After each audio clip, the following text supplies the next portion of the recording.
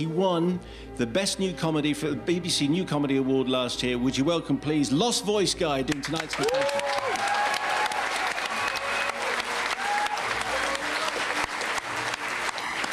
Take it away, Lost Voice Guy.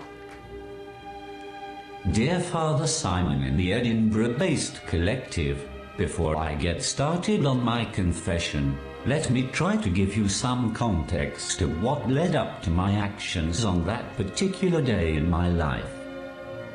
People have often asked me why I want to put myself in a position where everyone can stare and laugh at me. The truth is that it happens to me every day anyway. At least this way there's a scheduled time and place for it. I like to think I'm providing a public service, which is more than some people are doing at the moment. Of course, I do it because I want to be famous too. I think everyone does, really. I started off in a disabled Steps tribute band.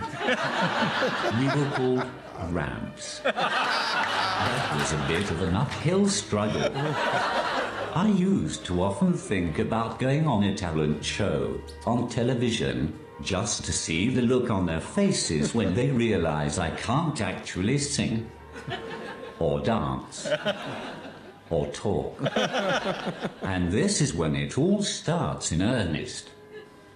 It was early in 2012, and I saw that auditions for a well-known talent show were coming to the Newcastle Arena, which was just 10 minutes away from where I live. In hindsight, maybe I shouldn't have gone along. Maybe I shouldn't have stood in a queue for 3 hours in the freezing cold. And maybe I shouldn't have started pretending to warm up my voice while standing there. But the chance of fame was too much to resist. And, to be honest, I thought I could be in with a chance, because Gareth Gates became successful despite his stutter. In my defense, I really never expected to get as far as I did. Surely someone would question how the hell I was going to sing. But I never got asked. Even after using my communication aid to speak to 3 different researchers from the program while standing in the queue, no one brought up the elephant in the room. Instead, they asked me which song I was going to sing. Of course, the choice was hard to make. Shout by Lulu was an obvious candidate, as was Don't Speak by No Doubt. In the end, I went for I Believe I Can Fly.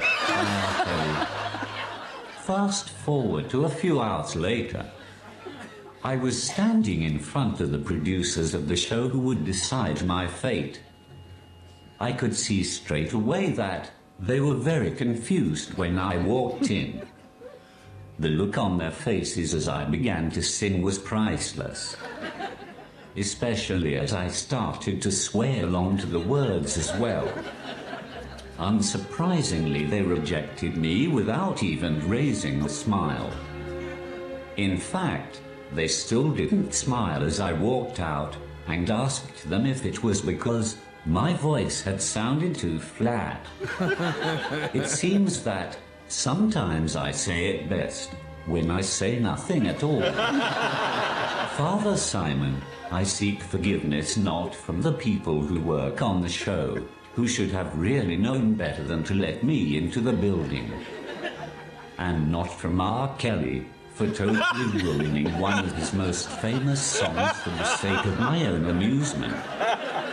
I never really liked it anyway. I ask for forgiveness for all the more talented people who could actually sing, but didn't get the chance to audition because some disabled bloke obviously had far too much free time on his hands on the day in question. All right, that's Lost Voice Guy and his...